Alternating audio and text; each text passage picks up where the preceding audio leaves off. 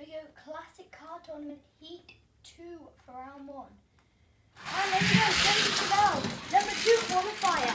So now he's the highest seed left in. Oh, look at that. One of the Novas in here finishing with him. Oh, I think we've only lost one car on this first lap. That is quite impressive. We've only lost the Ford truck.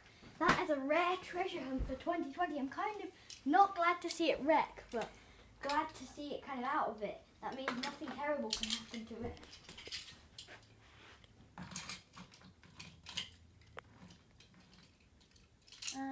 Here we go with lap 2.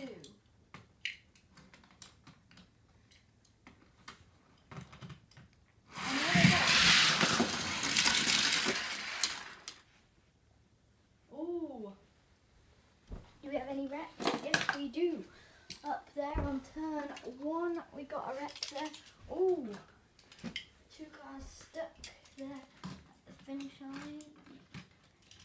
No one finished that lap, but still doing another lap. And there we go. Ooh. Oh my goodness! We've had a car fly off the track. Oh, and look at that. He landed on all 4 tyres. Luckily, the car who pushed him is out. How bad is that? Pushing a car off the track.